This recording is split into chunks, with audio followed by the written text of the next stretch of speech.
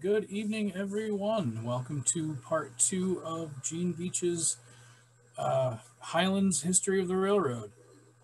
We will be having our speaker here start here momentarily. Please save your questions. We will do a Q&A at the end of this like we did last time. Hopefully everything goes smoothly. We're having some people log in late. As a friendly reminder, I will be keeping people muted so not to distract Mr. Beach, but as for that, here is Mr. Gene Beach. Welcome and thank you for your evening. Thank you, Justin. We're recording again, so we can. Very good. All right. Good evening and welcome. I'm Gene Beach, president of the Highland Township Historical Society, and this is the second of two presentations on the history of our railroad and its impact on Highland's development. As before, I want to thank the co-sponsors of these talks, the Highland Activity Center and the Highland Township Library. As you'll hear this evening, we have a long history in this township of folks getting together for lectures, debates, plays, concerts, and similar events. So by sponsoring talks and presentations like this, both the Activity Center and the library are helping to continue a very old tradition. Now, if you missed our first session on how the railroad came to be, don't worry. It is available on the Highland Township YouTube page, and there are links to it on the Facebook pages for our Historical Society, the library, and the Activity Center. For purposes of this evening, however, all you really need to know is that the railroad came through Highland in 1871, and in the process brought about a whole host of changes that had and continue to have a profound impact on our township. And among those changes, none were more immediate and visible than its impact on our environment. For us, the railroad has always been there, so it may be hard to imagine how different Highland's landscape must have looked to folks before and after it came through. But if you've lived in this area any length of time, you may remember what the M59 US 23 interchange used to look like. And yet all of the old, once familiar landmarks, the oasis, the food town, the lumberyard, they're all gone. It's as if some giant hand swept them all away and plunked down a totally different landscape in its place. And I'm sure the new railroad gave many Highland residents the same eerie feeling. Hills were leveled, low spots were raised, ponds and wetlands were filled in, farm fields were cut in two. The list kind of goes on and on.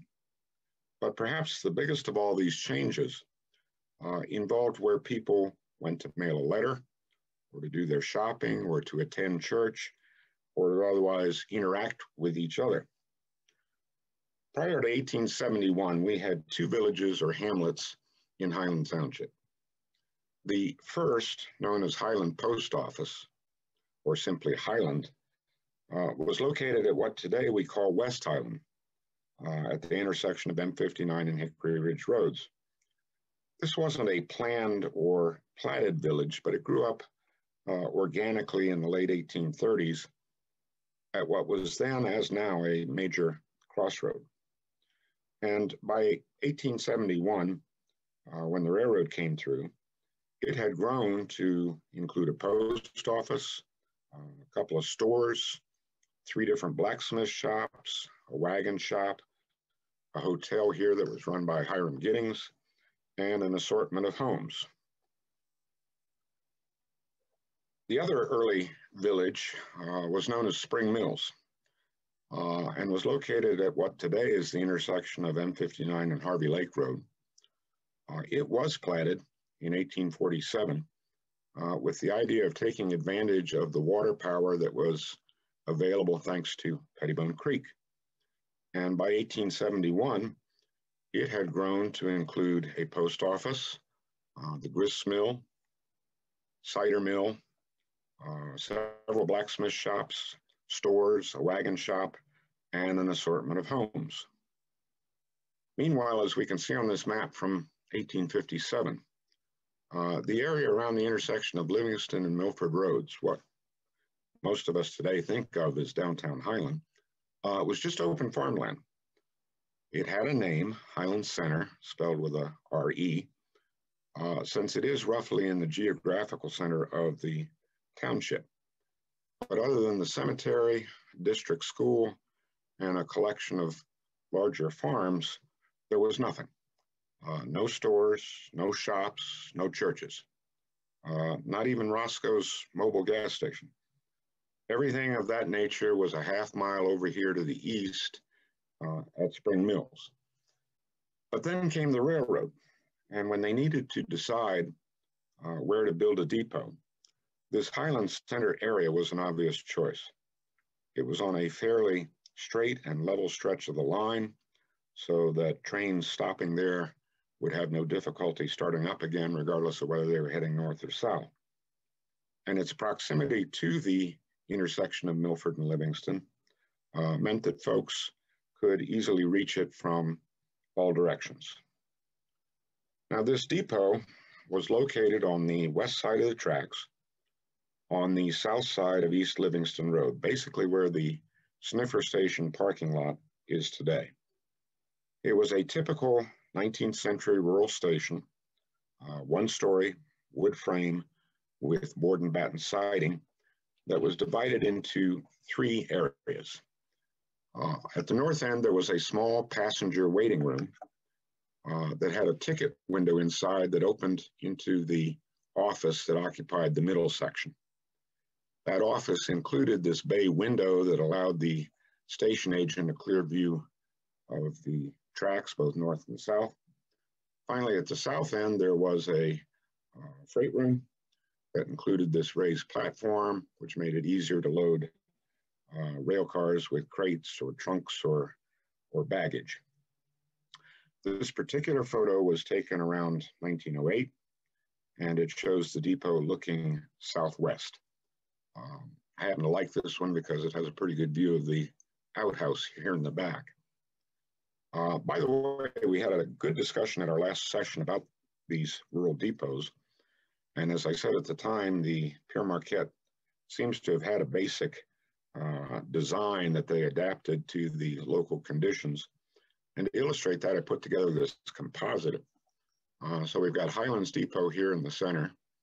Here's Milford, here's Novi, Rose Center, and Northville. And as you can see, they're all pretty much the same basic floor plan. They just scaled them up or down depending upon the size of the town and adjusted for the local conditions. Now, you know how it is today. You build a new freeway exit, and suddenly there are gas stations, fast food restaurants, and other things popping up all over the place. And oftentimes those new developments grow so big as to take business away from the original town. Well, the same thing happened here with the railroad. Indeed, the development in what we now call Highland Station actually started a year before the railroad was even finished. After all, it was no secret where the line was going to run, and the location of the depot was probably a foregone conclusion. So in the fall of 1870, Henry H. Bush got a head start on things by building what he called the Highland Center House. It was a hotel located on the southwest corner of Livingston and Milford Roads. This is a view of it taken around 1910. And here's how it looks more or less today. The second oldest building still standing in Highland Station.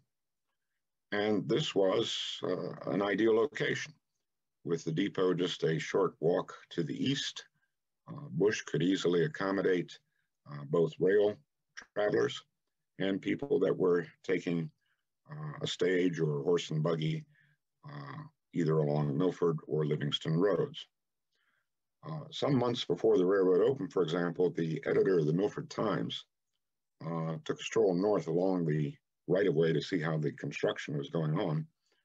And when he got to Highland, he stopped at the Highland Center House And in this item published in May 13, 1871, he talks about the fact that, quote, a more pleasantly located or neater house cannot be found in Michigan, and our friend Bush knows just how to make his guests feel at home. We are glad to learn that he is liberally patronized by the traveling public. Things really took off, however, in early 1872, when Alman Ruggles and Jermaine St. John filed a plat for a totally new village located between Milford Road and the railroad tracks, extending both north and south of Livingston Road. And this map is from later in 1872. The part that was north of Livingston was originally Mr. Ruggles' property. This part down here was originally Mr. St. John's. Now, as you can see, this plat created 4 new streets. South Street down here was never actually constructed because there was some challenging topography down there. 2 more streets the developers named for themselves. So we have St. John and Ruggles Street. That left this 4th, very short little street in here, and that was named after Governor Henry H. Crapo, who had died just 2 years before. And as we mentioned in our last session, Crapo was not only a well-beloved governor, but was also the founder of the Flint and Holly Railroad, which later became part of the Pere Marquette, which in turn stepped in and helped complete the Holly, Wayne, and Monroe through Highland. So it's believed that Ruggles and St. John chose that name to honor Crapo, both for his services as governor and for his railroad career. Now, once this plat was filed, Mr. Ruggles lost no time in trying to market it. Starting in early 1872, he ran this advertisement in various issues of the Milford Times for sale. The subscriber, having completed his plat of the village of Highland, now offers to those seeking homes great inducements to buy. The lots are large and eligibly situated near the depot and will be sold low. And if we zoom in on that 1872 map, we see it didn't take long before folks started buying in. Not just homes, but businesses too. One of the first of these was a store on the northeast corner of Livingston and St. John Streets, basically where Maher Feed and Supply is today. And east of it, right up against the tracks, was what they called a produce house, basically a warehouse for the grain, fruit, vegetables, and other things that the farmers were sending to market. Both the store and produce house were originally built by H.H. Willover of Fenton, but since he soon sold out to Newton Babcock, I'm going to call them the Babcock store and produce house from now on. Now, I'm not going to give a comprehensive history of Highland Station. That would take way more time than we have. Instead, the focus tonight is on how the coming of the railroad radically altered our township's physical, economic, and cultural landscape. And the Babcock store makes for a perfect case study. There were, as I mentioned earlier, already stores at West Highland and at Spring Mills that had served the community for 30 years or so. But the fact remained that whatever stock they carried had to be brought in by wagon. And if you're driving a wagon back and forth to Holly or Pontiac or Detroit to get your stock, you're going to be selective in the kind of goods you carry because there's only so much room in your wagon and only so much weight that your team can haul. So chances are you're not going to stock cast iron stoves or plows or other heavy, bulky things that you may only sell once or twice a year. If a customer wanted one, he could order it and have you go get it, but it wouldn't be part of your day-to-day inventory. Likewise, you're not going to carry more than maybe 1 or 2 brands of soap or tobacco, thread, or similar items. But then comes the railroad, followed almost immediately by Babcock's store. And let's consider what Mr. Babcock says in the ads that he starts running in the Milford Times in early 1874. The undersigned would respectfully announce to the citizens of Highland and farmers in the surrounding country that he is prepared to sell all articles in the grocery line as cheap as they can be purchased at any town west of Detroit.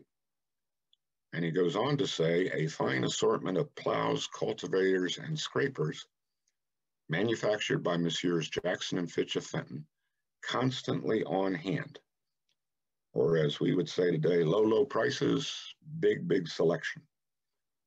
And the reason he is able to do that, indeed, the one thing that makes Babcock's store different from all of these earlier ones, is that he's right there next to the railroad.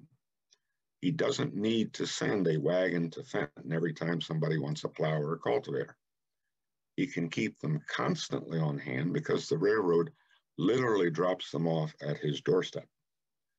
And of course, when a farmer delivers his grain to that produce house, he's not going to get back in his buggy and continue a half-mile east to Spring Mills to buy tobacco or sugar or whatever. He's already at Babcock's store, which has lower prices and a bigger variety of goods. It's no different than today. Price, selection, and convenience will win out almost every time. So it's no surprise that by the time Mr. Babcock started running those ads, Spring Mills was fast becoming a ghost town. In early 1874, its post office closed and was moved where else? To Mr. Babcock's store. And this new village was given the postal designation of Highland Station. 30 years later, people started complaining the name sounded kind of rustic. But in the years immediately following the railroad's opening, almost everybody welcomed it since they were proud of this new railroad and all of the prosperity that it promised to bring. Meanwhile, Spring Mills not only lost its post office, but its stores and shops, many of which either moved to Highland Station or simply closed. So by the late 1800s, the only things that were left were a handful of homes and the grist mill, which of course was tied to the water of Pettibone Creek for its power. The railroad also took its toll on West Highland, although not quite as fast or dramatic. I suspect that was because West Highland was more convenient to folks on the far west side, including some people over the border in Heartland. But in the end, it lost out too. In 1903, the post office at Highland Station took over the name Highland, while the original Highland post office was renamed Highland Corners. It hung around for another 3 years or so, during which it was renamed yet again West Highland, but finally closed in 1906. Now, much the same thing happened up in the northeast part of the township around what today are Clyde Road and Milford Road. That area was informally known as Wheeler in honor of one of our early families. But again, it was just a spread out collection of farms, as we can see on this 1857 map. So when folks in that area, particularly in the far northeast corner of the township, needed to post a letter or go shopping or attend church, many of them took White Lake Road east over the border to what was called White Lake Post Office or White Lake Village. This was a small hamlet that had grown up along what was originally the White Lake Indian Trail at the intersection of what is today Ormond Road. And starting in the late 1830s, a stage line ran through there between Pontiac and Byron. So it was kind of a natural site for a village. And as we can see on this map from 1872, White Lake Post Office at one time had a couple of churches, a school, cemetery, as well as a store that housed the post office, blacksmith, carriage shop, and a number of homes. All of that changed, however, when the railroad came through Northeast Highland, since they also put a depot up there that prompted the platting of yet another wholly new village. Like the community, that new village was originally called Wheeler, as we can see on this railroad map from around 1872.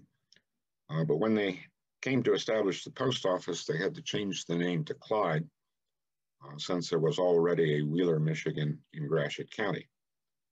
So here's another later edition of that same map where you can almost see where Wheeler has been crossed out and Clyde substituted.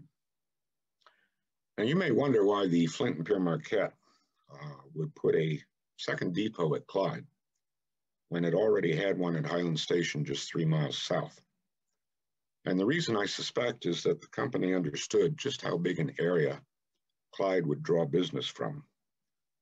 Remember, the railroad was hauling more than just passengers, lumber, stoves, and soap. It was also hauling tons and tons of grain, livestock, fruit, and vegetables, not just down to Detroit, but also north to Saginaw and all of those lumber camps filled with hungry lumberjacks who needed feeding. And this area in and around Clyde was prime wheat farming territory. What's more, there were communities both east and west, which, since they had no rail service of their own, would naturally gravitate to and use the Clyde Depot. In that regard, there's an interesting letter to the editor of the Milford Times dated October 12, 1872. The paper had been running stories on all of the villages and towns that surrounded Milford. So the author of the letter took the opportunity to tell you what I know about Clyde. And he says that Clyde is a station on the Flint and Pere Marquette Railroad, 7 miles north of your village. It is a point where the travel to and from Heartland, Rose, Parshallville, and the adjacent towns takes and leaves the cars. Railroad company have built a commodious depot here, and a post office has been established with daily mail north and south. The travel between this station and Parshallville is considerable, and a large amount of merchandise is left at this depot for Parshallville and other points adjacent. And that letter actually goes on to talk about the fact that the grist mill in Parshallville was planning to send out its flour through the Clyde Depot, and that a grain broker had recently set up an office in Clyde to take in wheat from Highland, Rose, and White Lake. So there was a lot of money to be made by putting a depot at Clyde, even though it was just 3 miles north of Highland Station. And that in turn explains how Clyde quickly grew from literally nothing into a bustling village that at one point looked like it might actually overtake Highland Station in terms of both size and importance. By the late 1890s, for example, the town had a depot, a large grain elevator, a stockyard, hotel, stores, blacksmith shops, church, cider mill, creamery, and dozens of homes. And all of that meant that that old village of White Lake, just over the border, suffered the same fate as Spring Mills. The store, shops, and post office soon closed up, leaving just a church and a handful of older homes to kind of mark the spot. If you drive through that intersection of White Lake Road and Ormond today, you get the feeling there may have been some sort of village or hamlet there, but never realize how important it was before the platting of Clyde brought about its demise. Now, so far we have spoken of the railroad as a way of moving people and goods. What we often forget, however, is that it was also our first information superhighway. This is most obvious with respect to carrying the mail. In the early days of settlement, mail was initially delivered and picked up here in Highland once a week. Of course, as time went on, the number and frequency of mail runs increased, first by post riders and later by the stage lines. But even if you could finally mail a letter 5 or 6 days a week, it could still take 2 or 3 days to reach Detroit. Put that same letter on a train, however, and it could reach Detroit in a matter of hours. So having the railroad available to carry our mail greatly improved the speed with which our residents could communicate by letter. In terms of really rapid communication, however, the big innovation involved what one historian has recently called America's first internet. This is another photo of the Highland Depot, and it's one that I frankly had never seen before until someone brought it to me last year and kindly allowed me to scan it. And I always try to scan these old photographs at a fairly high resolution so that I can later zoom in and use various image enhancing techniques to see details that may not be obvious at first glance. And in this case, the area of interest is this corner of the building right here, just by the door, which when you zoom in, shows this sign that has the word telegraph. We see a bracket here with these old glass insulators and even the wires heading out to the pole. And while that's a bit fuzzy, I was able to do a Google image search and confirm that that was a sign confirming that Western Union telegraph and cable service was available at the Highland Depot. By the way, in case you don't know, the difference between a telegram and a cable is that a cable is a message sent overseas through one or more of the big transatlantic submarine cables. So you'd send a telegram to New York or Los Angeles, but a cable to London or Paris.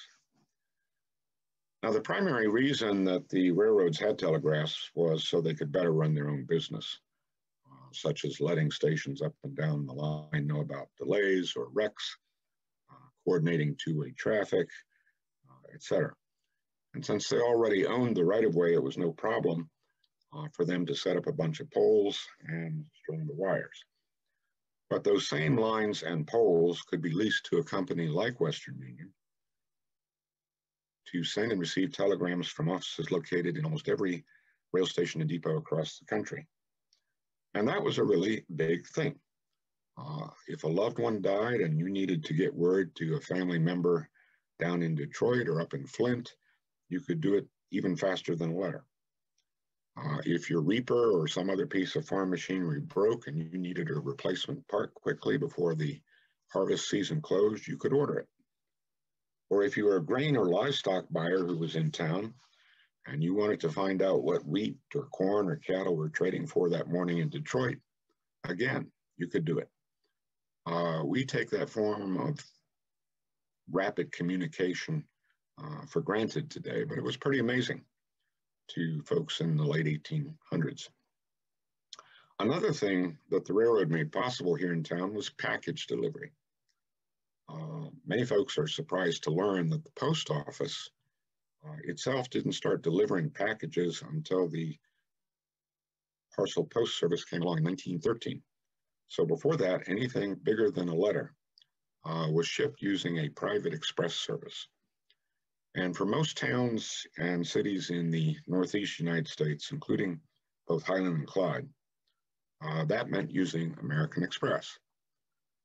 This is an entry from the 1875 R.L. Polk, Michigan Business Directory. And as you can see, it indicates that the express service is American, and Mr. Babcock, of course, is the express agent. Now today, American Express is a giant financial services company that issues credit cards, traveler's checks, has a banking division, etc. But it started out as a package delivery service, which is why the original logo featured this rather mean-looking dog guarding a shipping trunk. And here's another example of it from a 1884 advertisement. Like FedEx or UPS today, Amex had neighborhood offices or agents who would collect outgoing packages, take them to the station, and put them on an express car, which was basically a modified passenger car that would allow them to sort and store packages while the train was rolling along. They would then be dropped off at the appropriate depot where the local agent, in this case, Mr. Babcock, would pick them up and hold them for you until you came to claim them. And of course, that worked the other way around as well. If you wanted to send a package to someone in Detroit or New York, you'd take it to Babcock's, pay the appropriate fee, and he'd be sure to get it on the right train. So thanks to the railroad, folks here in Highland could suddenly not only travel significant distances with greater speed and convenience, but they could more quickly send and receive mail, telegrams, and packages, including things that they ordered from Sears, Roebuck, or Montgomery Ward, which were kind of the Amazons of their day. And all of that gave Highland and Clyde a decided advantage compared to towns east and west of us. People living in White Lake or Heartland or Parsheville who didn't have a railroad had to come here if they wanted to avail themselves of those services. And while they were here, chances were good that they would also spend some money in town and so further boost our local economy. Now let's shift gears for a second and talk about the railroad's impact on employment. Prior to 1871, almost everyone in this township earned their living through farming, either as a farm owner or hired hand. You had a few skilled tradesmen such as the blacksmiths, carpenters, the miller, plus school teachers, doctors, and clergymen, but that was pretty much it. Once the railroad came through, however, there were a growing number of men, and some women too, who were able to work at new types of jobs that the railroad made possible, either directly or indirectly. First and foremost were the people that the railroad itself employed. Each depot had a station agent who was in overall charge. He's the one who sold the tickets, handled the money, operated the telegraph, etc. And he would usually have one or more clerks or assistants, some of them studying to become agents themselves, who would help cover for him during meals or breaks. There would also typically be one or two able-bodied men or maybe some younger boys who would handle the freight and serve as baggage porters. Here in Highland, our first station agent was Charles H. Adams, who started at age 21, and over the next 15 years became such a well-known and beloved member of the community that there was quite a hubbub when the Pere Marquette suddenly transferred him without notice. Adams and his wife are said to have been sitting in their company-owned home one evening when there was a knock on the door, and come to find out it was his replacement, complete with his wife and furniture, ready to move in. Then, of course, you had the section crews that were led by a section boss, whose job was to run up and down the line on a handcar, checking for bad ties, cracked rail, loose spikes, or any other issues that required attention. Among the Highland men who filled that role was my great uncle, N.O. Huff, who's here in the center, and was a section boss. He's got his men on either side of them, and as you can see, they're sitting on a handcar outside a little shack with a lake, I think it may be Lower Pettibone, in the background. Here's another photo of N.O. and his crew that was taken in Milford, just north of Commerce Street. And this is a very interesting photo because each man is holding a different tool of the trade. This fellow has a very long pry bar that was used to pull spikes. N.O. is holding a wooden gauge that you'd lay across the rails to make sure they were 4 feet 8 1/2 inches apart. This fellow's got a shovel for moving the ballast around. This fellow has the characteristic spike hammer with that very long, narrow head. And this fellow has a wooden handle with a taper that fit in the socket of this jack that they could use to lift rail if they needed to slide a new tie in underneath it, or they could also use it to shove the rails back into alignment. And finally, you had a handful of Highland men who literally rode the rails as either engineers, conductors, firemen, or brakemen. Another great uncle of mine, Eugene Baker of Clyde, went to work for the railroad and eventually became a conductor on Pere Marquette freight trains. My dad was named for him, so I guess I was indirectly as well. In any event, I've had a soft spot for Uncle Gene, even though he died years before I was born. This photo was taken in the early 1900s, possibly here in Highland, and it shows Gene Baker on the left here, sporting a suit coat. There's a vest underneath the coveralls, a bow tie, white shirt, and a derby. Now that may seem overdressed for somebody working on the railroad, but it was actually the uniform which identified him as the one in overall charge. Most people think it's the engineer who runs the train, but in reality, it's the conductor that has the overall responsibility for the equipment, the crew, and the cargo.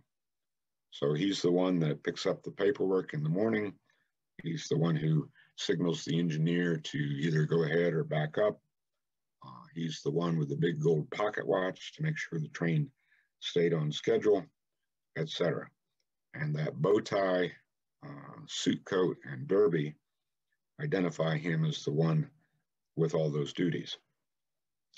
Now, in addition to these new jobs on the railroad itself, there are also dozens, if not hundreds of jobs in businesses and industries that would not have existed in this township but for the railroad. Let's take as one example the Highland Pickle Works.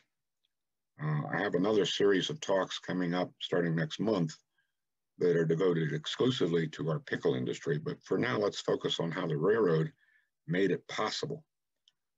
Pickles are, of course, a semi-perishable food product that need to be kept immersed in a brine or vinegar solution.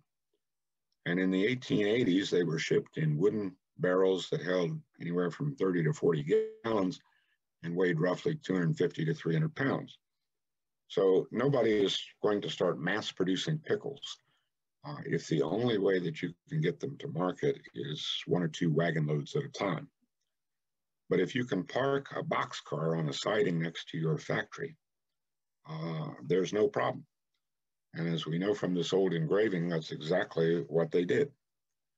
The view here is looking southeast. So this is Livingston Road running down in the lower left corner.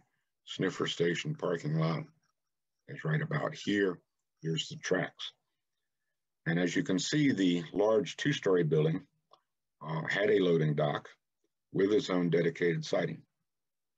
And to give you a sense of how much that got used, the Milford Times for January 13, 1883, included an item about, quote, a young man named Stiles, who I think is William Stiles Sr., rolled 120 barrels of pickles into a car and set them on end in 60 minutes.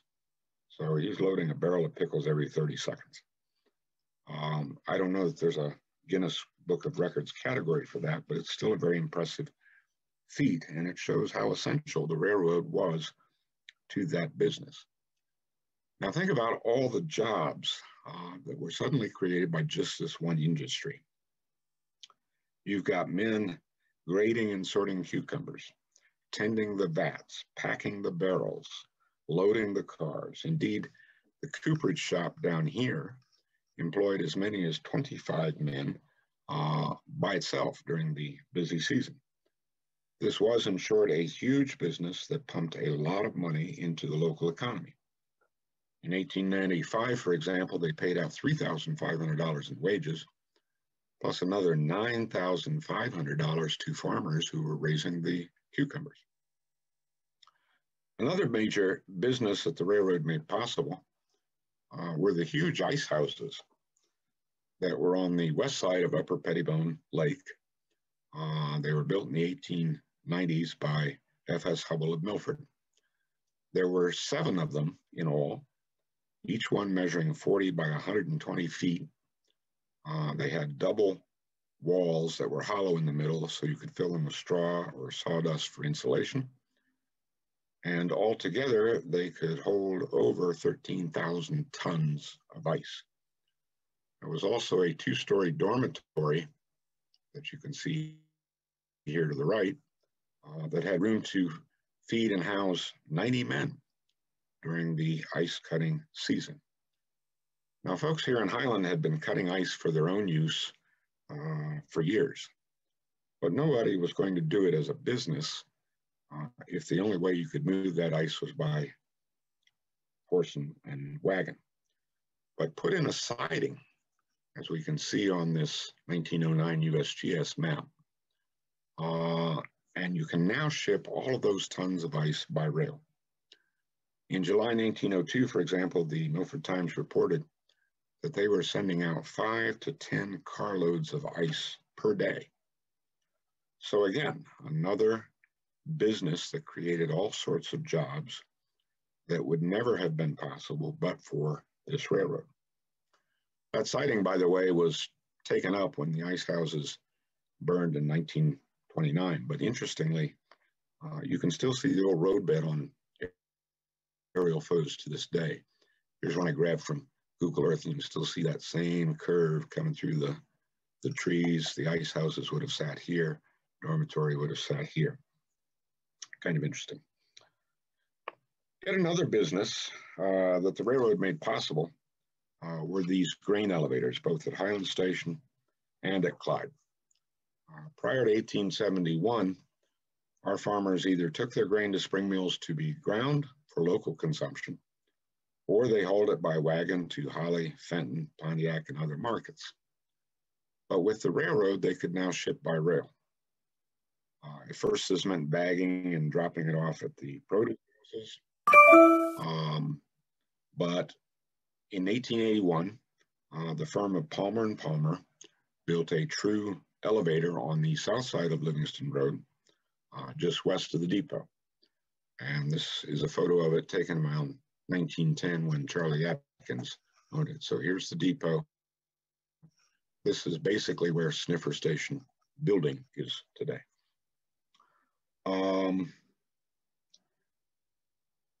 Meanwhile, up in Clyde, there was another elevator built around the same time by David Barrett, which was later acquired by Wilson Baker. And this is a view of that elevator after Baker had enlarged and improved it. It was located on the south side of Milford Road, right where it makes that turn getting ready to cross over the tracks. So this is Milford Road here in the foreground, Railroad Street running that way south, and here's the depot. Now, as we'll talk about later, these elevators made a huge difference to the farmer as far as getting his grain to market. But they also created any number of new jobs within the elevator itself.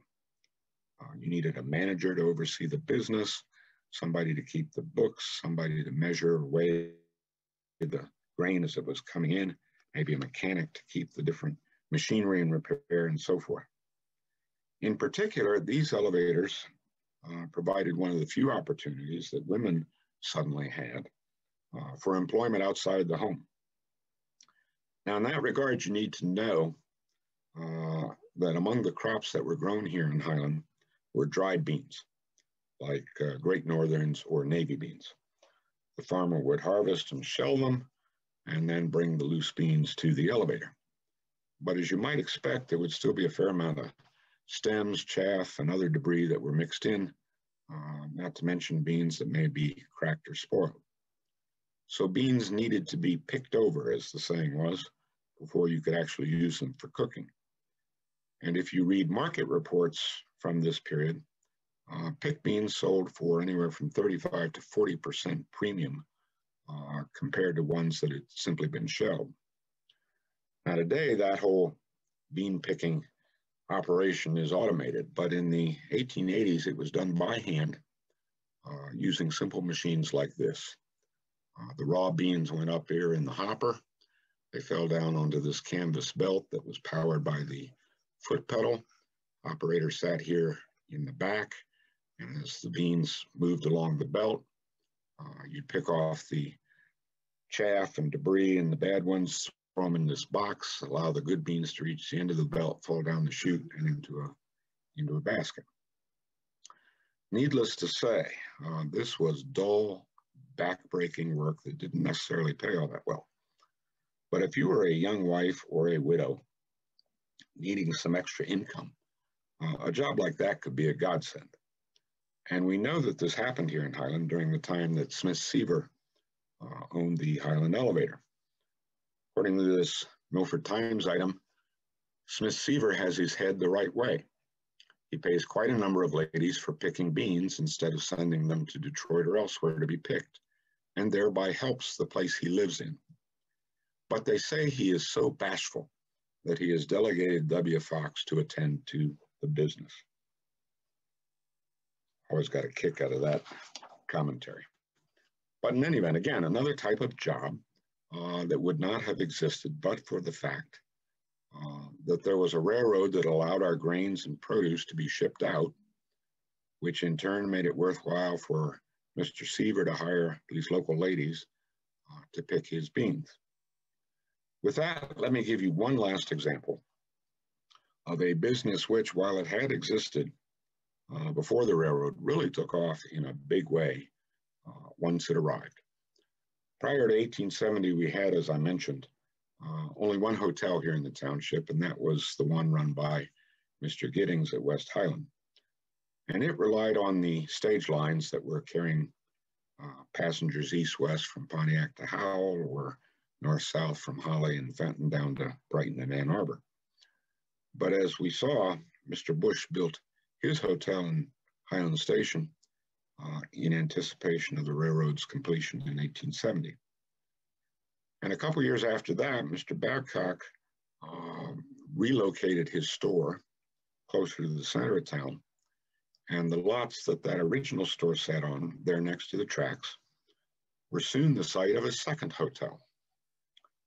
It passed through several owners until it was finally purchased by James Beaumont, who renamed it the Highland House, and who added livery service that rented horses and buggies to any guests that might need one. The whole thing burned down in 1895, but was soon rebuilt, and this is how it looked from 1900 onward. Beaumont retired in 1908, after which the hotel again passed through several owners until finally being bought by John Atlee, who continued to run it as a hotel until his death in 1935. And as if that weren't enough, there was yet a third hotel in Highland Station, just east of the tracks on the north side of Livingston, between the railroad and Eleanor Street. It too went by various names over the years, the Old Grove House, the Planter House, but it likewise did a good business until closing in the early 1900s. Meanwhile, up in Clyde, the Roscoe brothers built a combined hotel and store here on the corner of what today would be Milford Road and Railroad Street. It was known as the Merchants Hotel, and they built it in 1873, so just 2 years after the line opened. It was later owned by L.C. Johnson, who ran it until March of 1894 when it burned.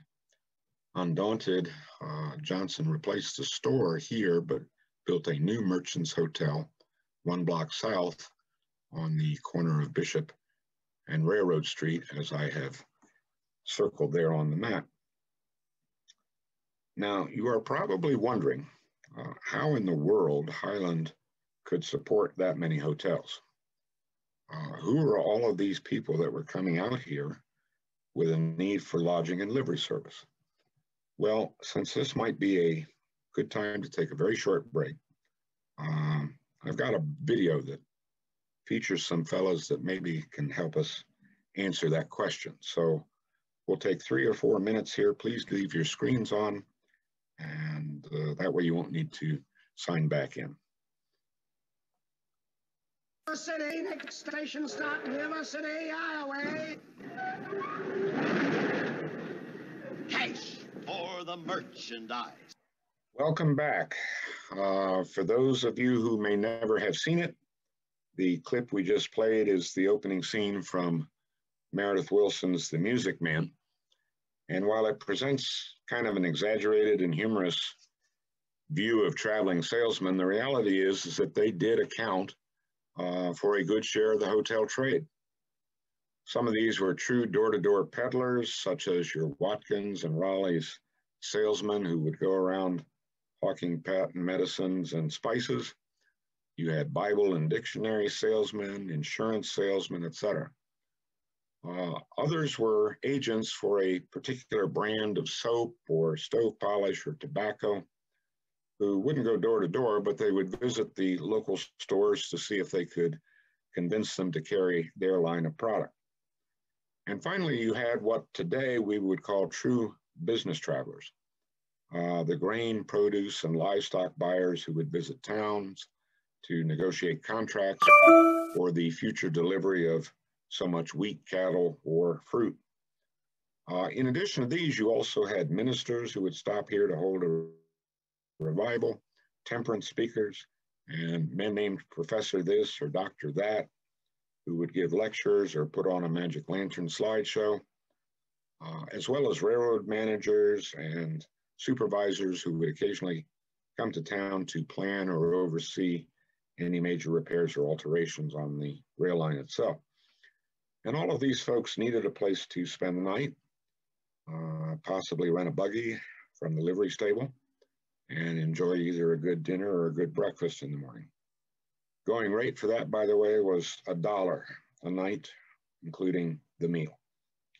So here was another kind of business, what today we call the hospitality industry, that the railroad served to promote, and in the process provided even more opportunities for folks to work as clerks or cooks or laundresses or the hostler in the barn, etc.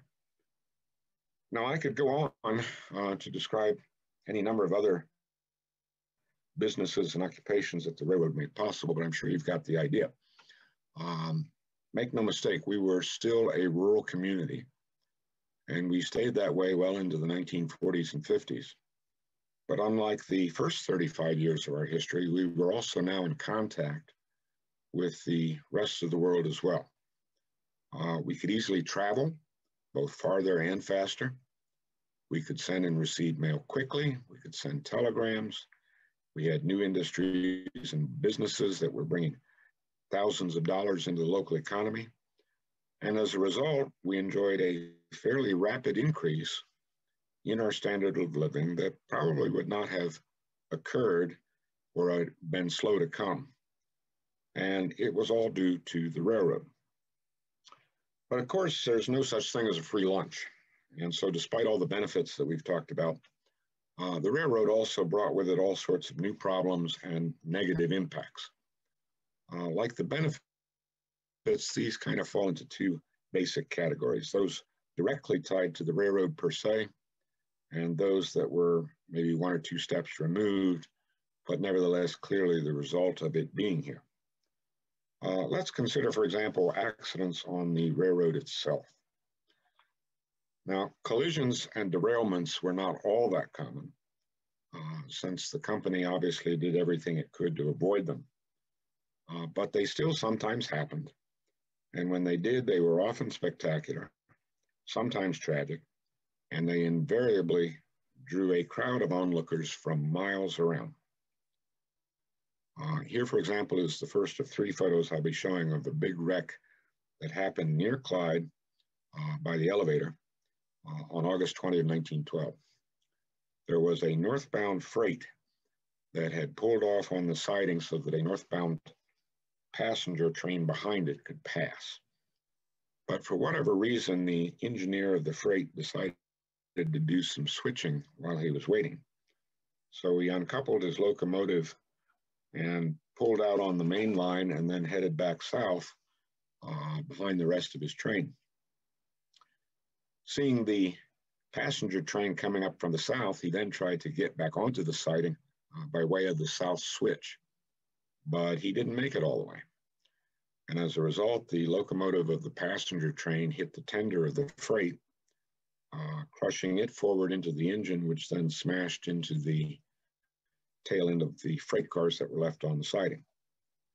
And as we learn from this third photo, as well as a Milford Times item that was published on August 24, the fireman on the freight, John Lou Patterson of Grand Rapids, died as a result of this collision. Thankfully, the engineer of the passenger train managed to slow down enough so that both his locomotive and the passenger cars stayed on the tracks and none of the passengers suffered serious injury. But notice all of the people There must be 30 at least in just this one photo. And what's interesting is that this woman at least, and I think there's some others, is holding an umbrella, and it's clear it either was or had been raining. You've got kids running around barefoot in the mud. As I mentioned last week, and as we'll see again later, train wrecks were a very cheap form of entertainment. Of course, not every accident or mishap was so tragic. Indeed, some of them were almost humorous. In June of 1887, for example, 2 cars full of fresh fish derailed as the train came through Highland Station, spilling fish all along the tracks for half a mile.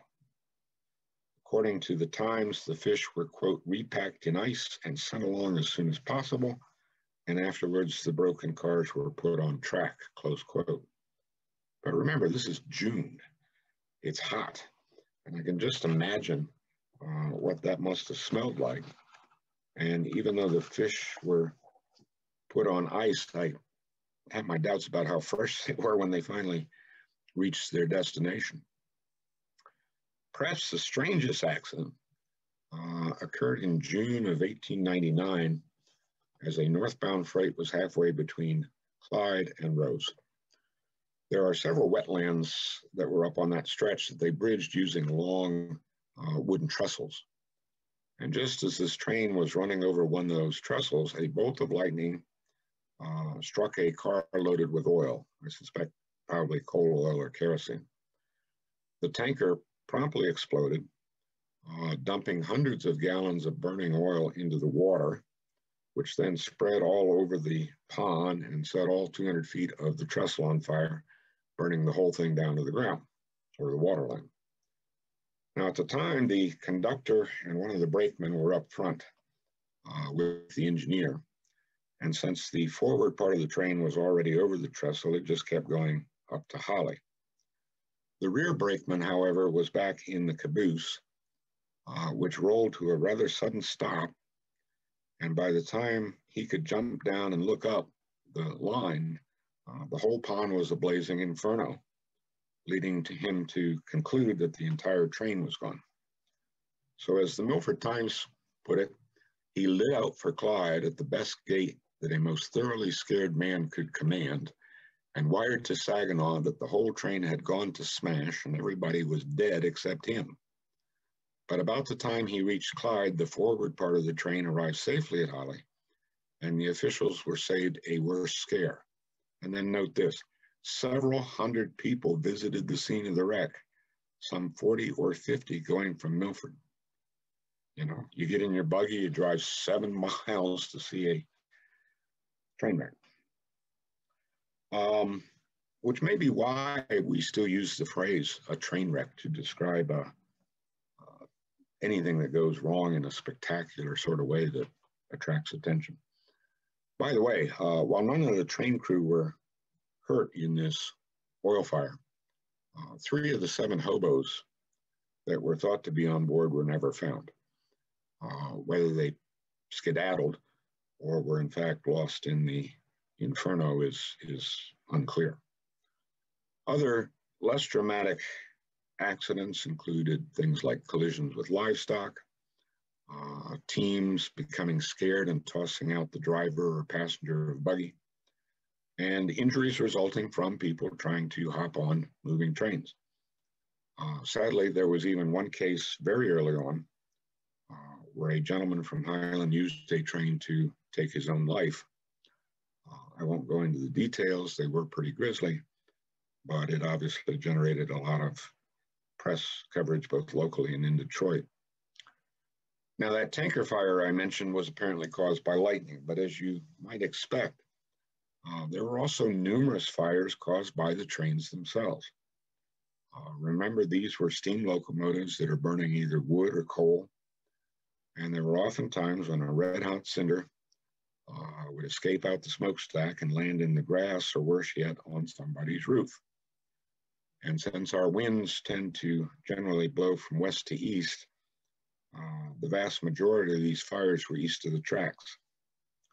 One of the worst occurred in January of 1906 when sparks from a passing freight train started a fire which consumed both the pickle factory and the home belonging to the Needham family here in Highland Station. But even if all these cinders and ash didn't cause fires, they could still be carried along by the wind and land on your laundry out on the line, or leave a dingy, oily film over your windows and walls. And if you've ever smelled smoke from a coal fire, you know that it's pretty pungent, at least until you get used to it.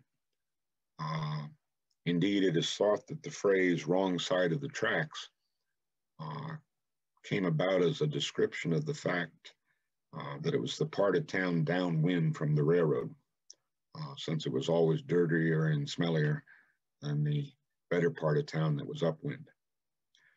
Now, I mentioned hobos earlier, so let me briefly talk about them.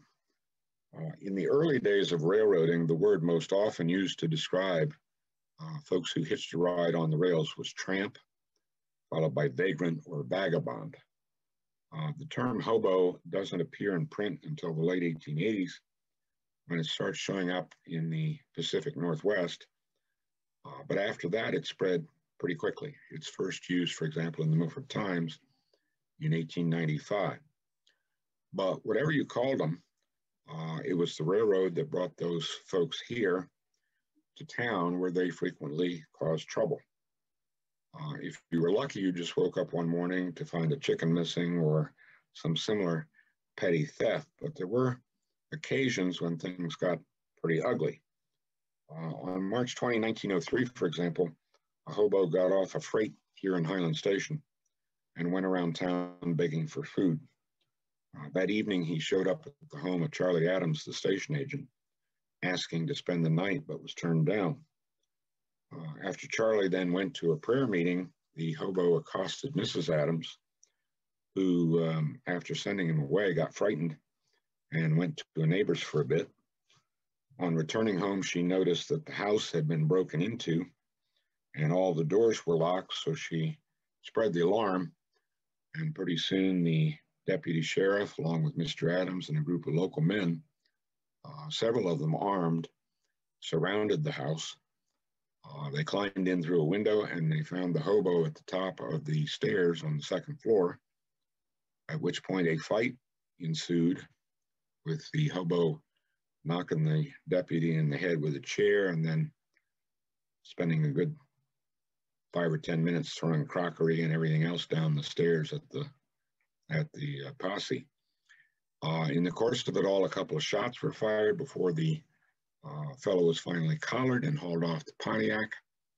Needless to say, that incident generated considerable press coverage. Not only did the Milford Times run a lengthy story about it, but this one is from the Detroit Free Press under the headline "Tramp with Nerve." Finally, let me talk about one other negative impact that the railroad brought about, and that is its effect on public health. By way of background, the state of Michigan passed a law in 1847 requiring every township to establish a board of health consisting of the supervisor, clerk, a justice of the peace, and a health officer who was typically a local doctor. And these boards of health had two main responsibilities. One of them was to establish and oversee a public cemetery, and the other, of course, was to investigate any case of infectious disease and take appropriate steps to treat it. Now, here in Highland, our Board of Health records span exactly 100 years, from 1849 to 1949, and this is the cover page of the one and only original record book. And for the first 25 years, those records are devoted almost exclusively to cemetery business. There was one case of smallpox in 1864, but that involved a Union soldier who had been injured and sent home, and it's likely he contracted it while he was in service. Otherwise, there is no mention in those records of any other public health matter during the first 25 years. Starting in the mid-1870s, however, that all changed. The first mention of scarlet fever, for example, is 1875, followed by outbreaks in 1880, 83, 84, etc., as we see here. The first serious outbreak of measles was in 1883, with subsequent outbreaks in 88 and 93. And the first major outbreak of diphtheria was in 1883, followed by outbreaks in 84, 91, 93, and 01. Some of these outbreaks were quite severe, claiming several lives, and there were times when the Board of Health went so far as to build a pest house. That is a temporary shack or shed that is isolated from the rest of the community, basically four walls and a door, where those suffering from a disease were quarantined until they either recovered or died, and they did both. That happened at Clyde, for example, in 1891, the same epidemic that prompted the closing of the Clyde Methodist Church for several weeks. In other cases, families were quarantined in their homes with signs posted in the yard to warn away visitors, while the children were ordered to stay home from school. So what's going on? Well, the answer, I think, is pretty clear when you look at the dates.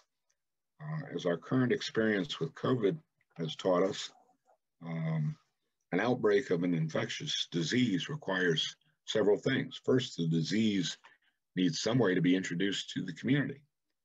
A bunch of farmers who are spending most of their time on isolated farms, socially distanced, and who rarely travel outside the community isn't enough. You need folks who are infected coming in from outside, such as traveling salesmen, produce buyers, stockmen, hobos, etc. And it's the railroad that's bringing those people here.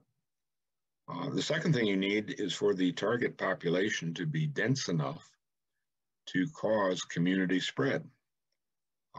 Again, folks scattered around on isolated farms won't do it. But if you build a railroad depot, which suddenly prompts the platting of a new village, which quickly grows to 100 or more people living and working in close proximity, you now have conditions at which the disease can take hold. Some infected person gets off the train, goes to the hotel or store, the clerk catches it, passes it along to people who are picking up their mail, and pretty soon you've got a mini epidemic on your hands, all, I think, thanks to the railroad. Last but not least, let me touch on what may, for me at least, be some of the more interesting things, and that's the changes the railroad arguably made, or at least facilitated, in what we might call the culture of the township. That is to say, how people behaved, how they thought, what they did for fun, and how they otherwise went about their everyday lives. I realize that's a rather nebulous concept, but I think a few examples will help it, excuse me, explain what I mean. Consider, for example, the railroad's impact on agriculture. If you were a farmer, and almost everybody in Highland originally was, you understood that there was little point in raising more grain or livestock than you could take to market, because anything over and above that was just a waste of time and effort. Now, before the railroad, you had to haul your produce to Holly or Pontiac or even Detroit with a wagon and team.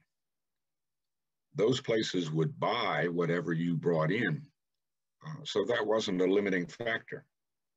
Instead, the limiting factor was the size of your wagon and how long it took you to get there and back, and how much time you had from the start of harvest until the onset of winter.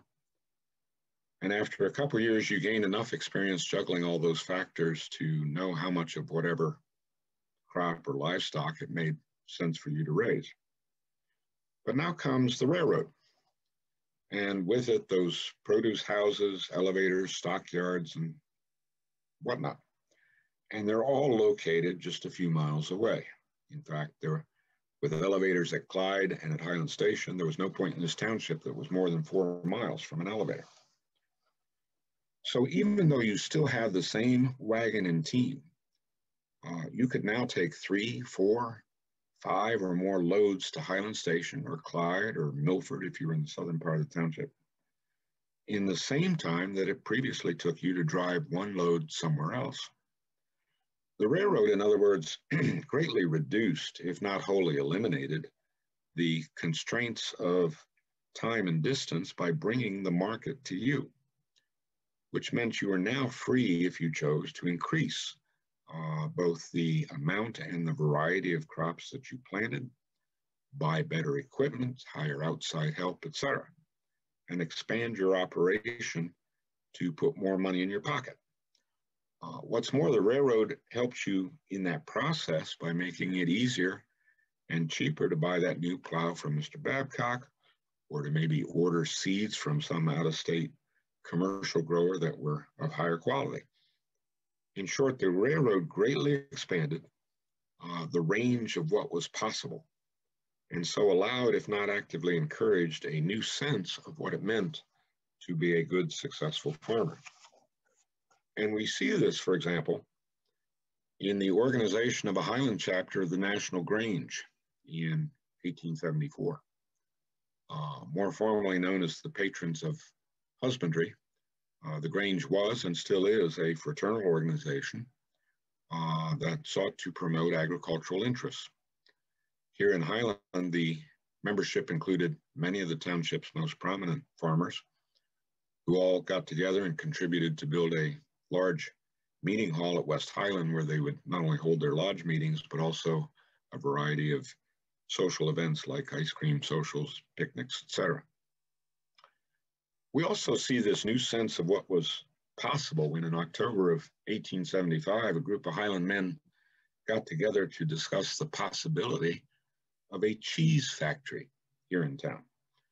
Now, as far as I know, nothing ever came of it, but I think it's pretty clear that they would have never even have thought about the idea if there hadn't been a railroad here to carry that cheese to market. And later on, in fact, in 1893, some farmers up in the Clyde area did organize a dairy co-op that operated a creamery up there for several years, turning out butter that they shipped off on the railroad. So from 1871 onward, you start to see an increasing number of larger, more productive farms, which, when you combine it with all the new jobs we talked about, resulted in a lot more money pouring into the local economy. And as a result, folks began to have both more time and more resources with which to travel, go shopping, take in plays or shows and sporting events in other cities. And that in turn meant that more and more Highland people were being exposed to all sorts of cultural influences they might otherwise have never encountered, but for the fact that the railroad was here. Indeed, the railroad not only made it easier to do those things, it actively encouraged them by offering so-called excursion rates. So if, for example, you wanted to go see the Sells Brothers Circus, which was touring in Detroit and Flint in May of 1894, the railroad would not only take you there for a discounted rate, but they would include a free ticket to the show. If you were a fan of the new exciting sport of bicycle racing, and there were a lot of people that were, and you wanted to go see the International Bicycle Meet that was being held up in Saginaw in September of 1893, why, the railroad was happy to take you there at a discounted excursion fare. Or if you just wanted to go to Detroit to go shopping or see the sights, the railroad would often give special rates on what might otherwise be slow days. After all, when it comes to passenger trains, an empty one costs just about the same to run as a full one. So kind of like the airlines today, it's better to run them full, even if you have to offer discounts. And it didn't take long for the stores and attractions in Detroit to start capitalizing on that fact.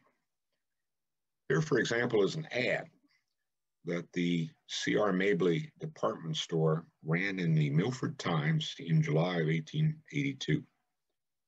Now, why would a Detroit department store run an ad in the local paper of a little town that was 40 miles away? Well, the answer is right here.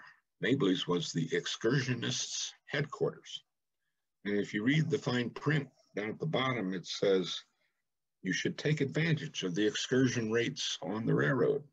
Leave your parcels with us and have your baggage checked without extra cost while you look about the city. So it's no surprise that you start reading about families or groups heading to Detroit by train to go shopping or see the sights. I suppose it's no different than the groups that get together today, rent a tour bus and go to the outlet mall. Of course, the same train that could take you to Detroit or Flint could also bring a taste of the big city out here to you, and so expose you to many of the same cultural trends and influences. Just think, for example, about that traveling salesman getting off at the depot. Chances are the cut of his suit or the way he combed his hair or trimmed his beard was more up to date. And his speech may have included some of the latest slang, like that word hobo, that folks here had never heard before. And as I said earlier, when we were talking about hotels, the railroad brought more than just salesmen. There was suddenly a constant stream of speakers, entertainers, ministers, and others who would take the train, stop here, appear before a packed house, at the old township hall or one of the old schools or churches. And it turns out that some of these people were actually quite interesting when you dig into their story. In March of 1879, for example, the Times reported that J.B. Stebbins of Detroit will lecture at the schoolhouse at Highland Station. Subject, the world's progress, natural and religious. Now, I think there's a typo here, and I think that the speaker was actually one G.B. Stebbins, who was in fact a Detroit-based speaker who gave talks all over the Midwest on everything from free trade to spiritualism and to something that he called scientific and industrial education. Temperance lectures seem to have been especially popular. In March of 1887, Miss Boyce of Grand Rapids delivered an excellent address on the temperance question at the new Methodist Church. Well, I did some searching, and it turns out that this was Lydia M. Boyce, who was a widow in her 60s and was very active in the Michigan Women's Christian Temperance Union. And she served for many years as the state temperance missioner, giving talks all over the state. One of our most interesting visitors, however, is the one mentioned in this item from the Times on November 25, 1911, announcing that Miss Preston, a colored lady from Detroit, who is a very, very eloquent speaker, was going to give a lecture, temperance lecture, at the Free Will Baptist Church up on Hickory Ridge. That was this little white frame church that some of you may remember that stood on the corner of Clyde Road and North Hickory Ridge Road, where the big church is today.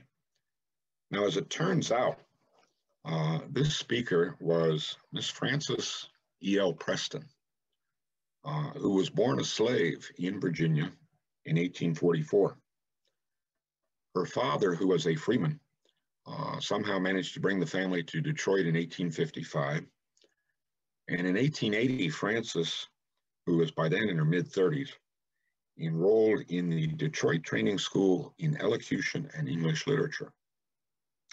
She graduated after 2 years and then spent a year or so touring with Donovan's Tennessee Cabin Singers, which wasn't a minstrel show, but was actually a serious traditional gospel choir that toured the country giving concerts in both black and white churches. After that, she became a professional elocutionist, giving dramatic readings in cities and towns throughout the Midwest. I started looking up some things on newspapers.com and found literally dozens of articles about her, and every one of them talks about what a very powerful speaker she was. Finally, in 1891, she obtained a position as lecturer with the National Women's Christian Temperance Union, and she also served for many years as president of the Michigan Federation of Colored Women's Clubs. As it turned out, she had previously spoken twice at Milford in the Presbyterian Church back in 1901. But as far as I know, this was her only visit to Highland. But in any event, a very remarkable lady, and I'm sure it would have been most interesting to hear her. Of course, not every out-of-town visitor was as edifying as Miss Preston. In March of 1891, the Times reported that an Indian medicine company is occupying the town hall, selling medicine and giving an exhibition each evening and raking in the ducats. I love that phrase. Now you got to understand, the Milford-Highland rivalry goes way back. So in that same issue, the editor of the Times couldn't help gloating a little bit, saying that the Umatilla Indian medicine men folded their tents Monday morning and quietly stole away to Highland Station, claiming to have lost $46 during their 4-day stay. Milford is to be congratulated. Now, be that as it may, these and countless other examples make clear that the railroad not only made it possible, but almost inevitable that Highland people would suddenly be exposed to all sorts of new experiences, ideas, and trends. The railroad did for them what television and the internet do to us, for us, by opening a window to the wider outside world. And human nature being what it is, it was just a matter of time, I suppose, before many, especially younger folks, started adopting those ideas and trends, if for no other reason than to show that Highland wasn't just some little podunk whistle-stop town, but an up-to-date, sophisticated little community in its own right. Civic pride can be a very powerful motivator because you don't want to be embarrassed for your town when that salesman or lecturer from the big city gets off the train. Up in Clyde, for example, as I said, L.C. Johnson built a new store on the site where his original Merchants Hotel had stood. And the entire second floor of that building was left open to form one large room where you could hold lodge meetings, lectures, have ice cream socials, etc. Today, we would call that a meeting hall or a banquet hall. But as we can see from this 1897 business directory, they called it Johnson's Opera House. Now, I'd bet my last dollar that no one ever made a pilgrimage to Clyde to see anything by Verdi or Puccini or Wagner. But just being able to say that your town had an opera house signaled to the rest of the world that you were an up-to-date cultured community. And that comes through loud and clear in this clipping by the Clyde correspondent to the Milford Times in October 1897. The show at Johnson's Opera House Monday evening was well attended, and deservedly so, as the entertainment would have done credit to a much larger town. In other words, Clyde is just as cultured, just as up-to-date, just as hip as any big city. Now, I'm not sure what show that was, but it may very well have been a play put on by one of our dramatic clubs. And when I say clubs, plural, I say that because there were at least 3 different ones that are mentioned in the Times starting around 1890. The earliest 2 were the Senior Dramatic Company, which appears to have been made up of older adults, and the Highland Amateur Ideal Dramatic Company, which is thankfully often shortened to just the Ideal Dramatic Company, which seems to have been mostly young people.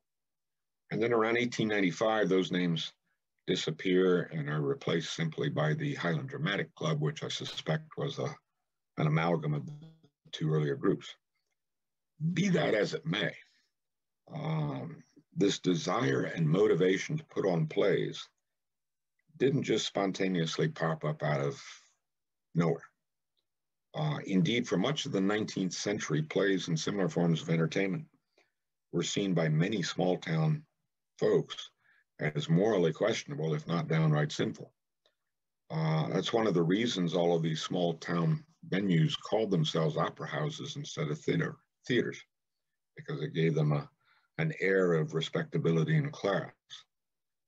And yet, just 19 years after the railroad goes through, so not quite a generation, you've got folks here in Highland who are not only performing in plays, paying to go see the local play, but they're clearly proud of the fact that they can put them on just as well as they did in a larger city. And how did they know what a more professional play looked like?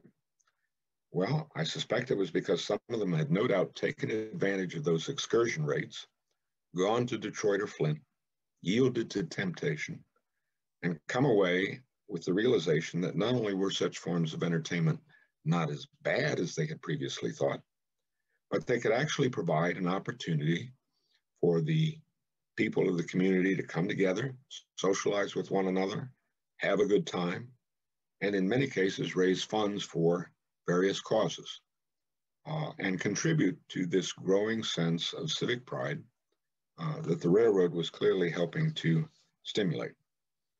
In that regard, it's interesting that one of the earliest news items concerning these dramatic clubs is this one. Milford Times from May of 1891. A new sidewalk has been laid from Main Street to the M.E. Church. We heartily thank the Ideal Dramatic Club for the favor done unto us Methodists.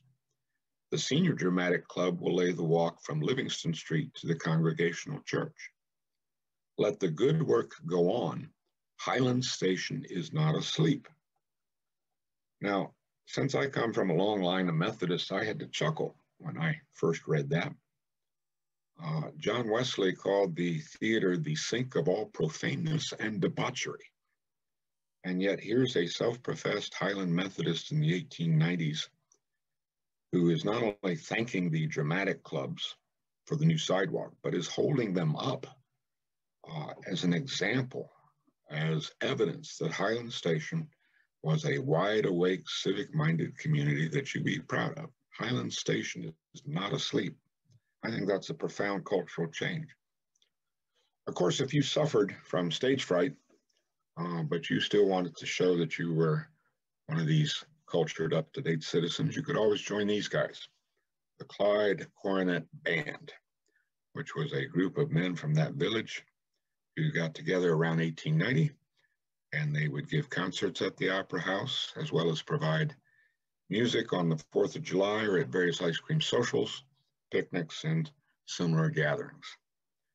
Not to be outdone, some young men from Highland Station got together to form the Highland Station Silver Coronet Band.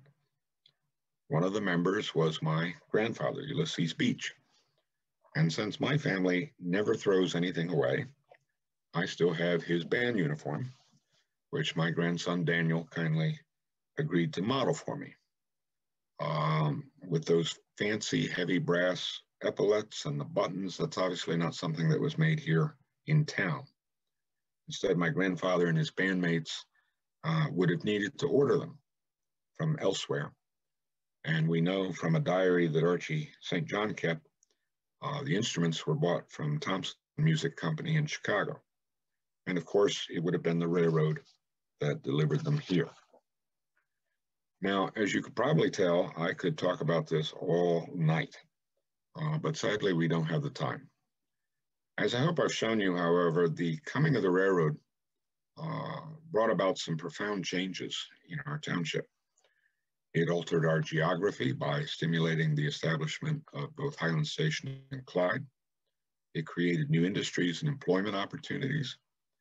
And by increasing access to the outside world, it brought about changes in how people farmed, how and where we shopped, what news we were exposed to, what entertainments we enjoyed, and contributed both directly and indirectly to this growing sense of civic pride.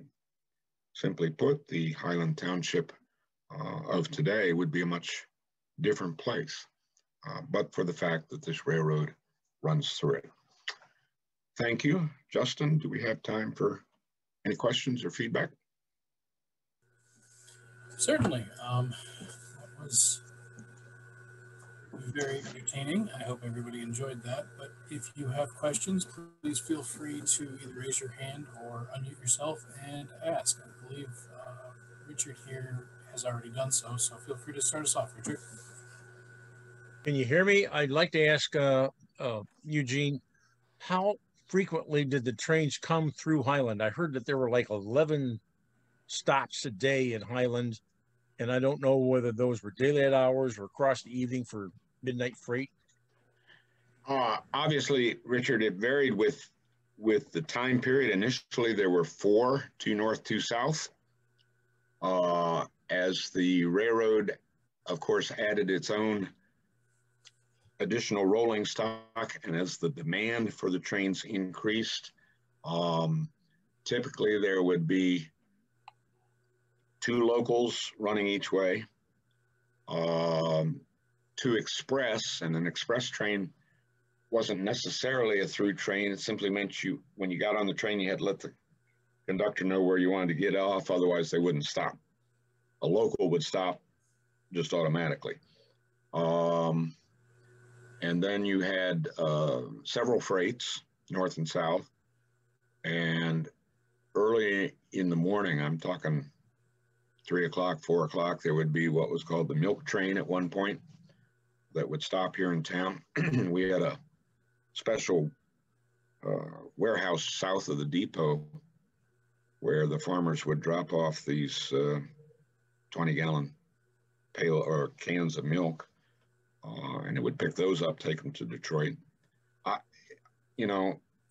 know that looking at the schedules, at least 8, and it wouldn't surprise me if, let's say, from about 1910 to 1920, that you could have 10 or 11 running. Thank you. Any other questions, folks? If you are comfortable talking on camera, you may also type into the chat and I can ask for you. Richard, did you have something else? One of the questions that I wondered about is, would you comment on the Dow train derailment that happened, the 80s or so? I can't remember exactly when it was. Yeah. More recent. Yeah, it was. What was interesting about that is that unlike train wrecks in the 1890s or early 1900s, that thing was hauling hazardous chemicals. My recollection is that there was not an actual spill, but they were worried enough about it that they closed off the roads, and there were no spectators. Nobody wanted to go see it. Of course, Channel 4, as I remember, had a helicopter fly over so they could see it virtually, but nobody wanted to go in person.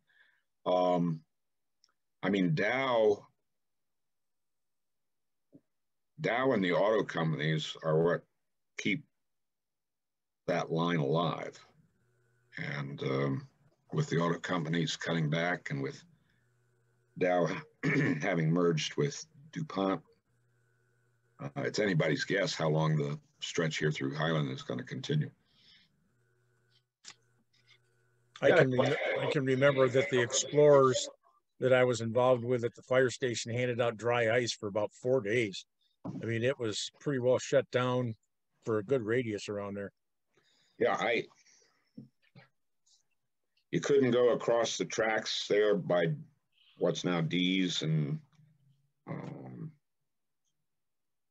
it was certainly the talk of the town, put it that way. And everybody talked about the, quote, Dow death train. And it took them several days to get all the, because they had to handle those tankers very gingerly to get them back on the track. And then, of course, they had to go through and make sure that there hadn't been some minor undetectable leak that needed remediation. So, yeah, it was quite an event. Peter, did you have a question? Yes, I do. Jane, my wife comes from Fort Huron, and she really wanted to know, was there ever any connection between this railroad line and the Grand Trunk? Well, they were all interconnected. I mean, the old Detroit and Milwaukee is now part of the Grand Trunk.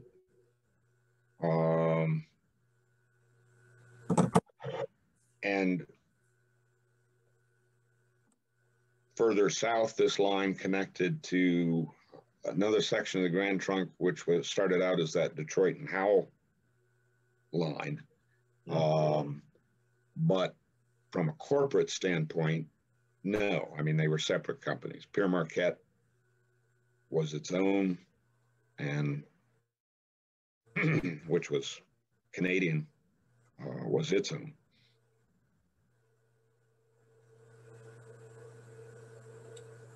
Thank you.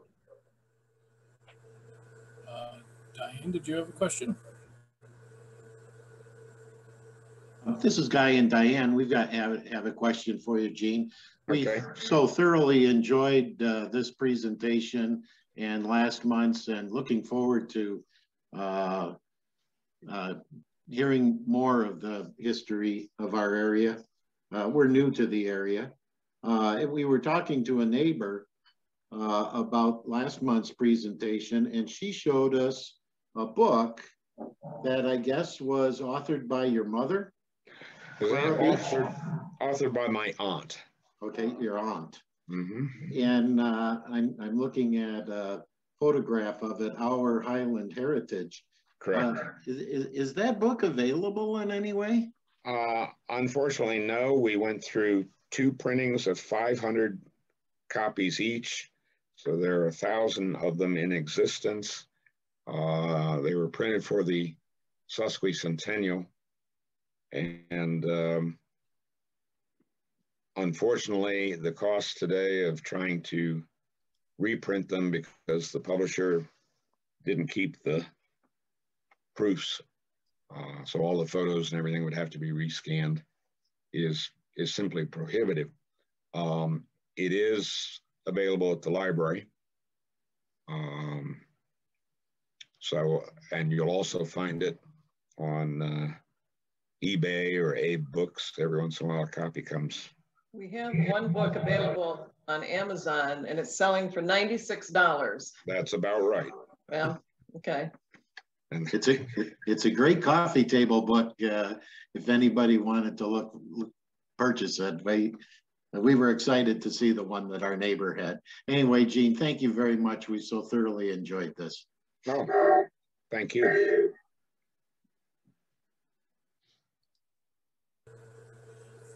John in chat asks, would love to know if you know much about the rodeos that were held at Lone Tree and Hickory Ridge back in the 40s and 50s.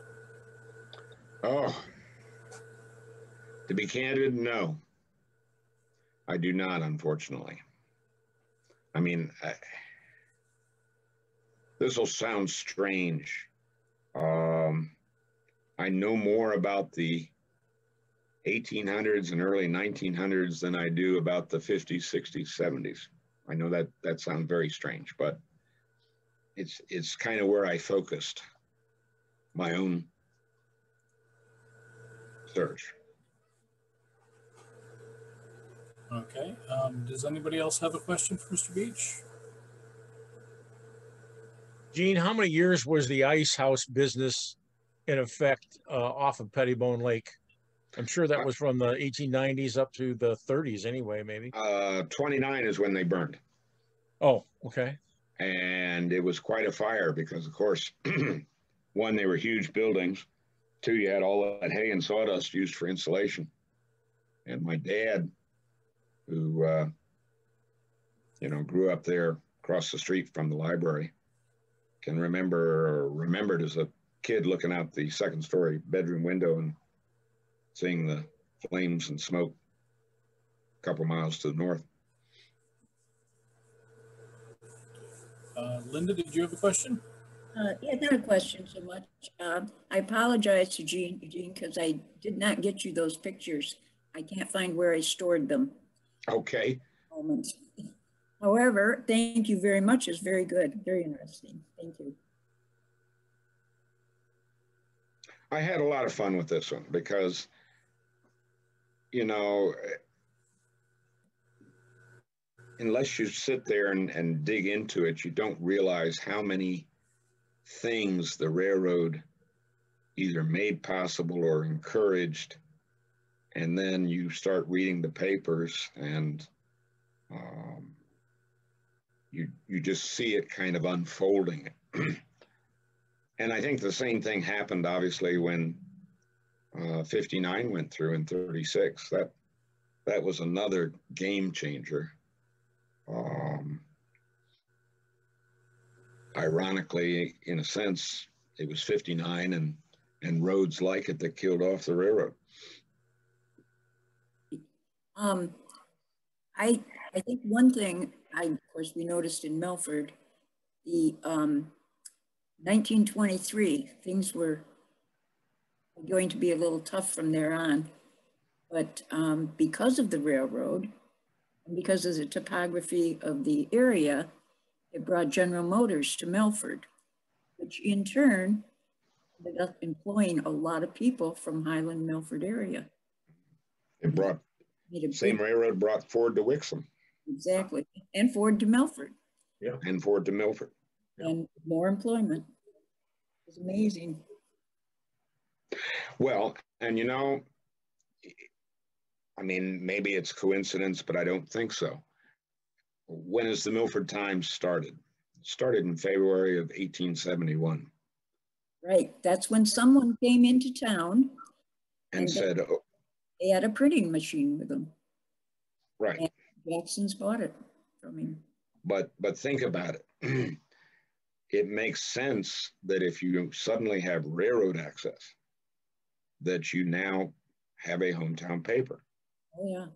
Because the ability to deliver it places, the ability to get the paper is suddenly a lot easier. And the ink and to bring the Detroit papers out so you can reprint articles from them and so forth.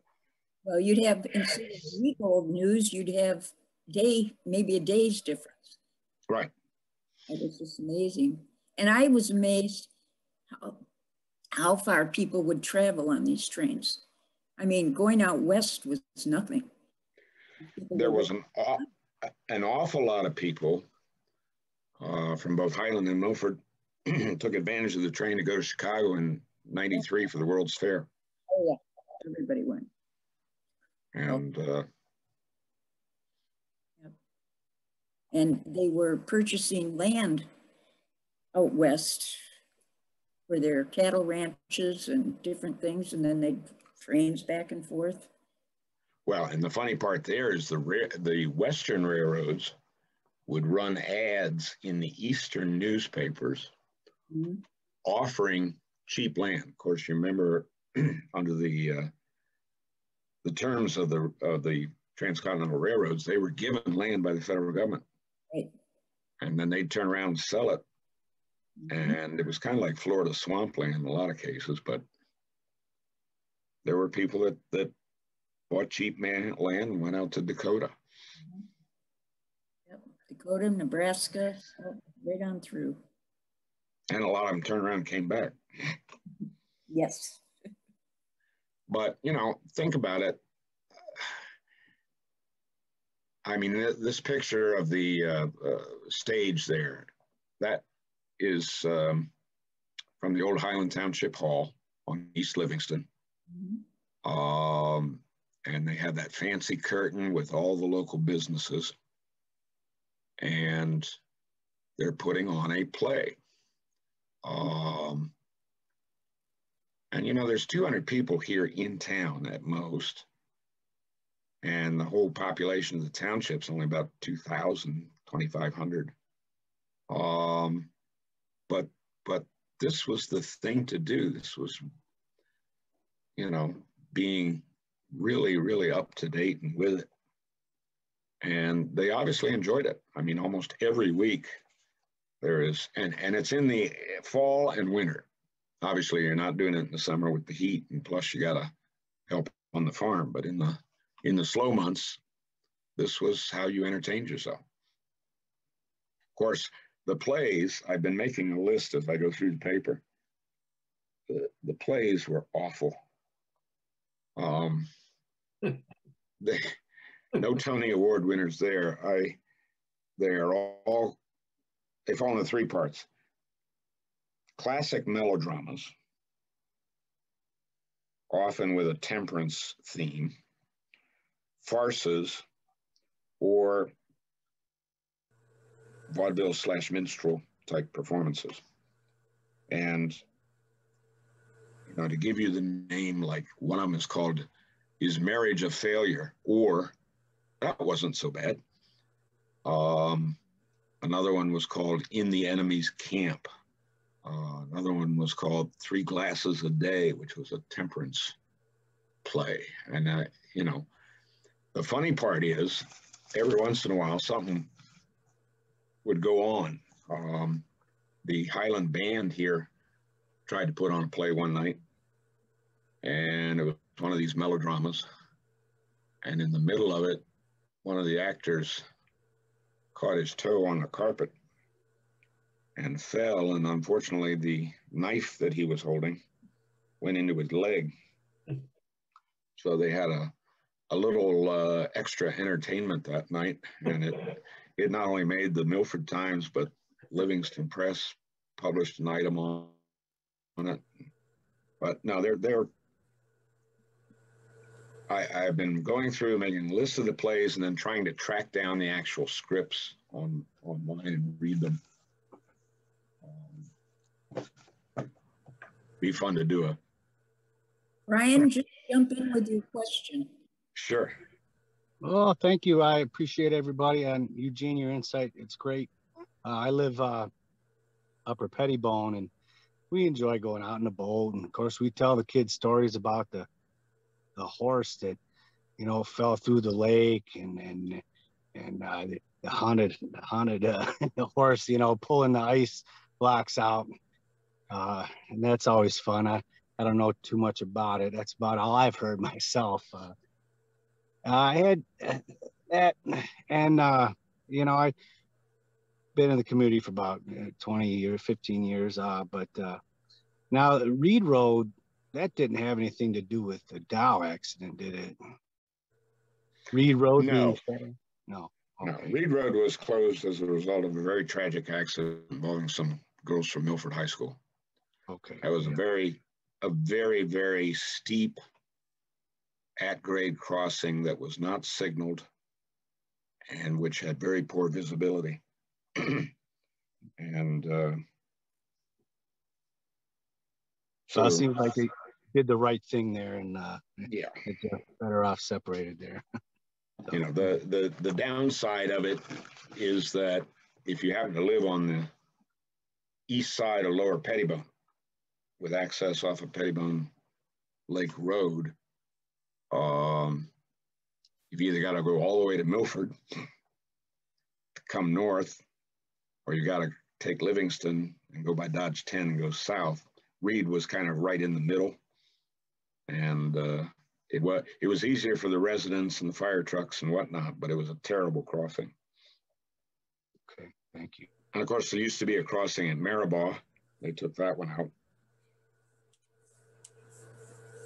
And Linda, you remember what Liberty had a crossing? Yes. In Milford, right by the old DeGarmo. Right. They office. kept building up the tracks there until cars were getting, and trucks were getting hung up on the track. Yep. They had to close that one. That was yeah, there's been a lot of trouble in crossings. There's been a lot of people that have died trying to get on trains, or people just walking across the tracks and for some reason didn't hear the train, didn't see it, and they were killed. A lot of deaths there. Anyone else? We have a couple people interested in your photographs, Gene. Is there someplace online that they can find those, or are those in your personal collection? How does that work? There are a lot of them that I used here are from our Highland Township Historical website. The address, I'll give you the short one first, www.highland1835.com, or you can go www.highlandtownshiphistoricalsociety.com, or just type in Highland Township Historical Society in Google. But if you get on the page, we have a whole section called Highland Photo Tour. And we've divided the township into 4 quadrants. And most of these photos are from that, or are on that site. The newspapers, of course, Central Michigan has digitized the Milford Times from 1872 up to, I think it's 1911. And that's searchable. And then there is a site called newspapers.com, which is part of Amazon or Ancestry. And that's a subscription-based service, but it has the Free Press and Livingston, Argus, etc. Thank you. John Van Oppenheim asked when you graduated high school, if you feel comfortable sharing that. When I did? Yes. Believe it or not, well, I graduated from high school in let me think now, 71, but believe it or not, although my parents and my family have been here in Highland for years, I didn't grow up in Highland. My dad moved to Washington, D.C. during the war, and came back after the war on the GI Bill to get his master's and doctorate at U of M, and then moved back to DC to work for the Navy. So I was actually born in suburban Maryland, just outside of Washington, DC, and went to school there. Graduated in 71. But since I was born with maize and blue diapers, I came back in 71 to attend college at U of M, and then went to law school at U of M and graduated in 78. So. Okay, thank you. Any more questions, anyone, or thinking that... Gene, would you talk about the art train that came through Highland for a period of time? I think it was in July, that's 76. I can't remember what year it was here. Yeah, art train was a project. I can't remember, was it Federal Council for the Arts, but it was, as I recall, it was 3 passenger cars, which they pulled onto the siding that served the grain elevator. That siding was behind the depot, and basically in here, basically ran right through where the Sniffer Station front porch is now. And they pulled it up there, and I think it stayed about a week. I remember going to watch it or walk through it, and it was fun. It was fun just to get on a train and whatnot, and it was fun to see the art. And then another big railroad thing, I remember when I guess it was CSX at the time, or maybe still C&O, I can't remember, but they had one of their steamers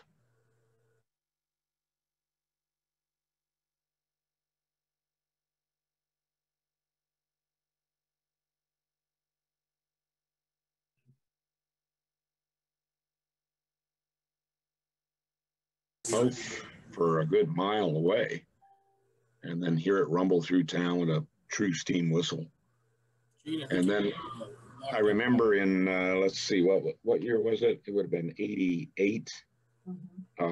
President Bush coming through on a railroad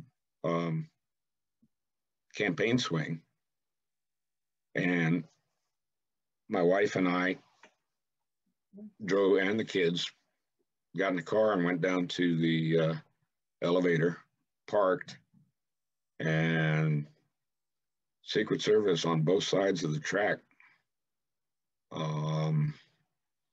You know, what are you here for? Well, I got 2 little kids in tow. You know, we'd like to see the president just go by, and managed to get some video of that.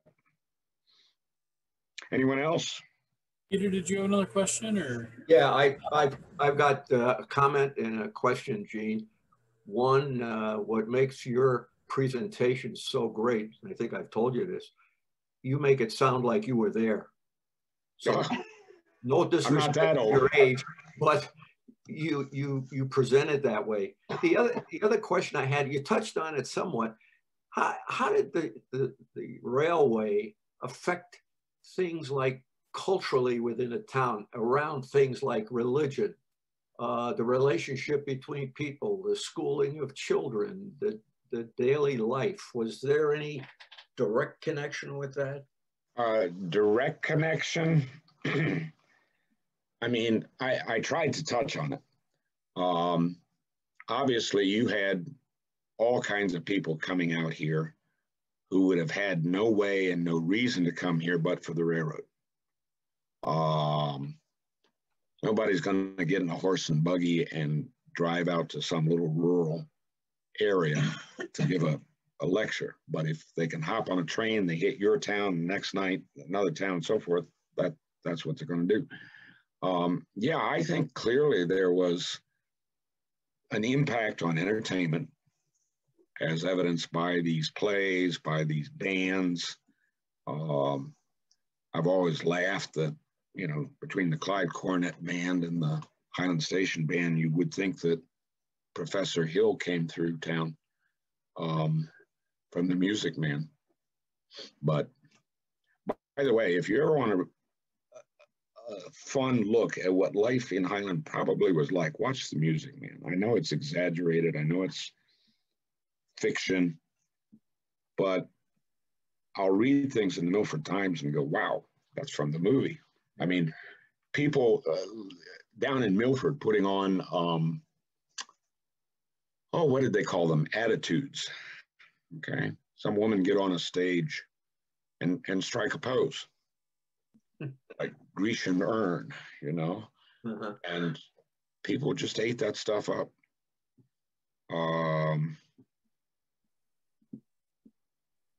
And some of these vaudeville acts that would come to town. We had a minstrel show come to Highland, and they enlisted some of the local help to, you know, play the supporting roles. The other thing that's interesting, and I was going to include this, but frankly thought I was going to run out of time. And I don't know if this is cause and effect or not, but prior to 1871, I know of one person who grew up in this town that actually went to college. And he was a veteran of the Mexican War who went back to school as part of his career. And yet, starting around 1880, you see an increasing number of young men either going to college at U of M or MSU or whatnot, or to various normal schools, which were 2-year teaching schools like Fenton Normal School or Michigan State Normal School, which became Eastern University. And I've often wondered, you know, just the fact that the railroad is here and bringing people that have college education. You know, you're a young fellow and you go, wow, I can earn a living without having to walk behind the plow, right? And I'm sure there was a lot of that modeling that went on.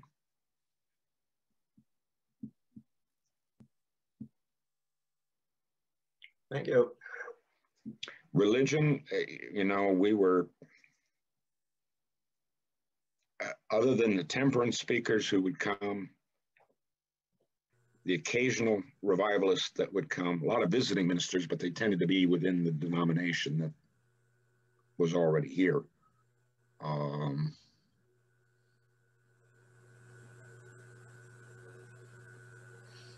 Anything else? Anyone else have questions for Mr. Beach? Thinking that might be it, so. Well, thank you. I hope you enjoyed it. And I had fun putting it together. So our next one is a month from now, and it's another two-parter on our pickle history. So I hope you will tune in for that. Well, I would like to thank you, Mr. Beach, for the entertaining and enlightening presentation, and I'd like to thank everyone for joining us this evening.